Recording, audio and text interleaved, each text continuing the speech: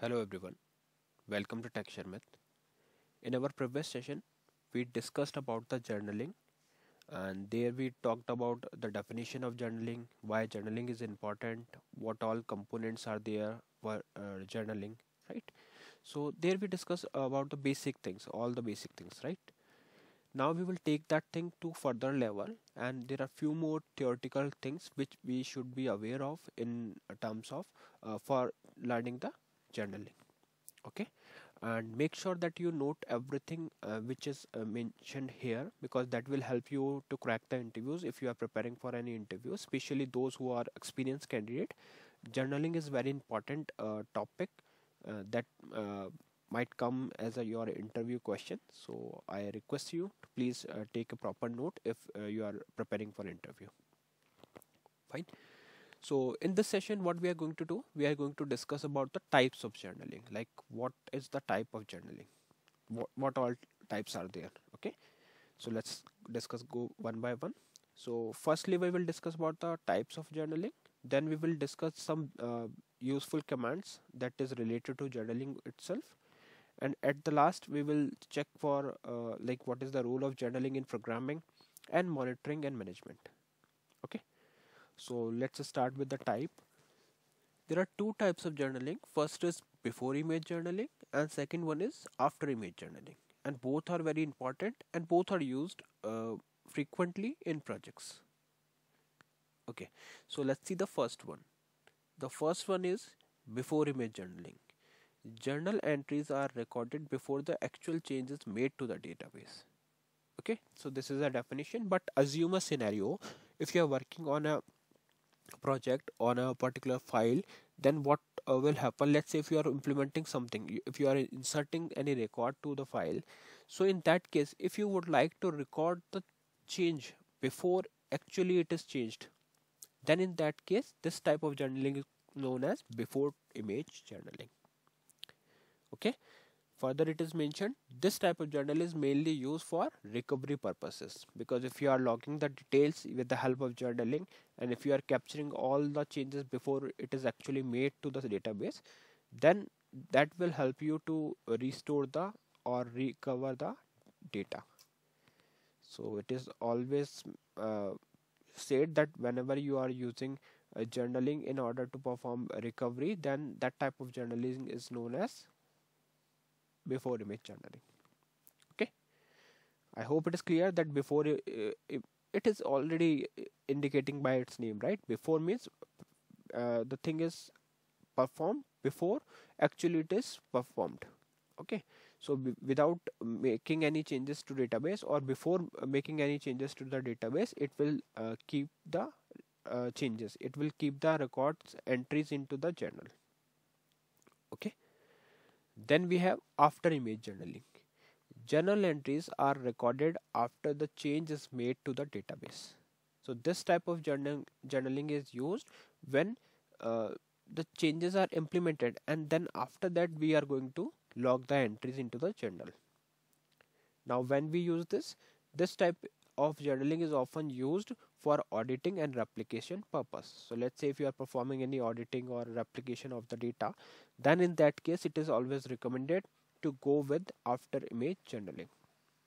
Okay, this is just a opposite of the first type of journaling, which is the before image, because in case of before image journaling we are going to record the changes before it is actually made to the database, and in case of after image journaling we are going to store the entries after the change has been made to the database. So this is the difference. And in interview question also, this is also an interview question, like what is the difference between before image journaling and after image journaling.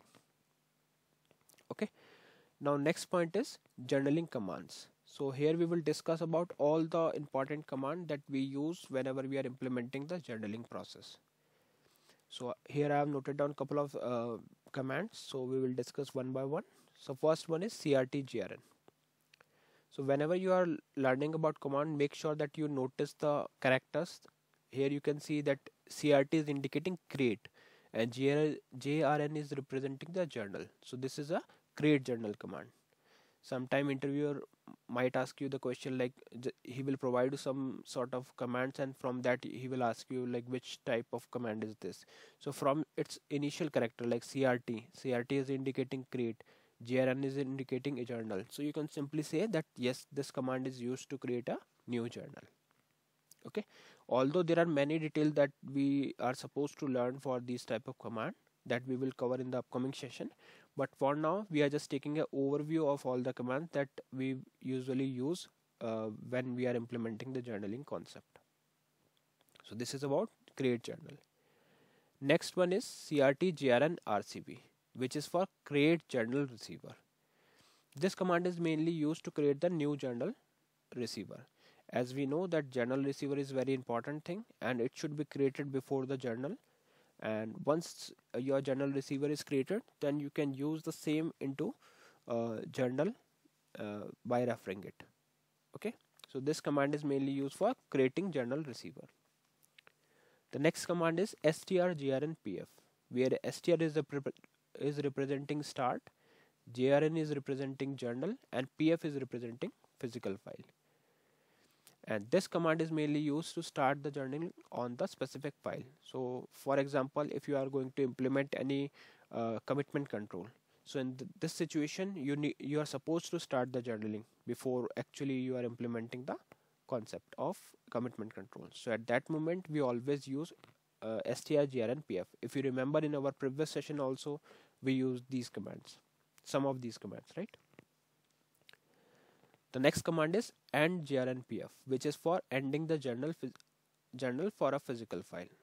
So from initial character it is clear that END is representing end, JRN is representing journal, and PF is representing physical file. So this command is mainly used to end the journaling on a specific physical file. After that we have DSPJRN command.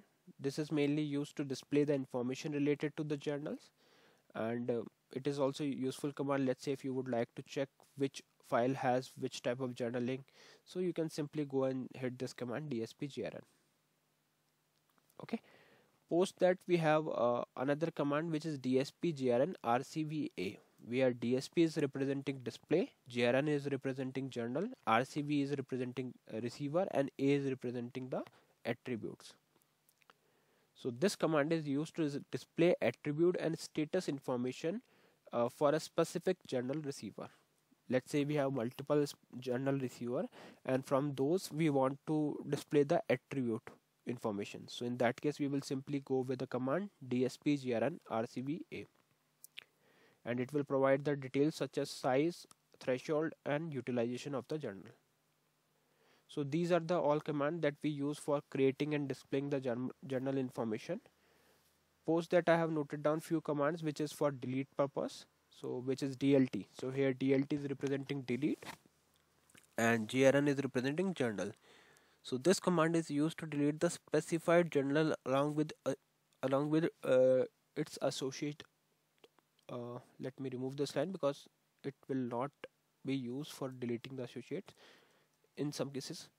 Okay, so this command is used to delete a specified journal, effectively removing the journaling configuration for the given set of files. Then we have another command which I mentioned here, which is for deleting the journal receiver, DLTJRNRCV. This command is used to delete the specific journal receiver, removing it from the journaling process. Deleting receivers can be useful for managing storage and ensuring efficient journaling operations. So this is very useful command, because if you are only creating the journal receivers, then it is for sure taking your storage of the system. So in that case you need some command to delete and free the resources which is already allocated by your receivers. So in that case we will use DLTJRNRCV. Then we have another thing. So these are the all commands that we use with journaling, and there might be few more commands that maybe we can learn at the time of implementation itself, but these are the most important commands for journaling. Now the next point is journaling in programming, how we are using journaling. So programs can be written to read journal entries and perform a specific action based on the changes record. So we can create the programs which will read the journal entry, and this is uh, frequently used in projects. There are multiple programs that we are using in projects day-to-day life, which is used to read the journal entries and to perform a specific set of operation based on the changes recorded. Okay.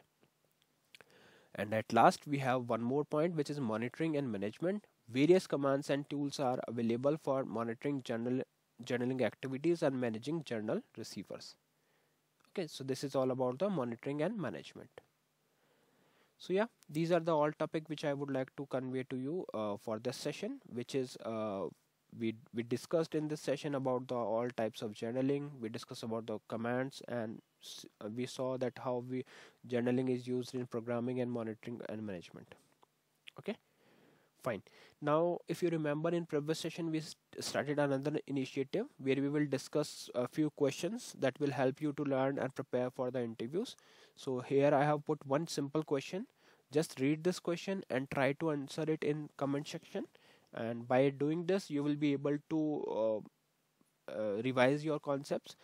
Okay, so the question is, for today's we have question, uh, can we use multiple receiver on single journal?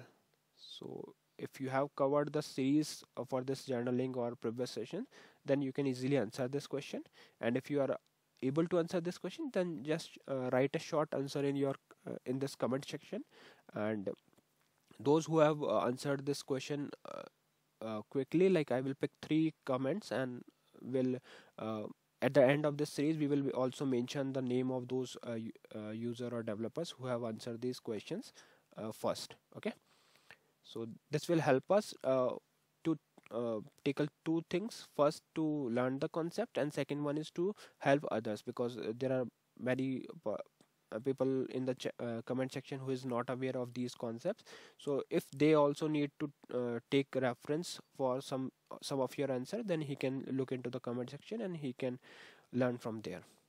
Okay, so I recommend you to please post your answer in the chat, or in the sorry, in the comment section. And yeah, so that will help you to learn the concept and will prepare you for the upcoming interviews. So yeah, that's all for today. In the next session we will discuss few more things. So thank you for watching Tech Sharmit.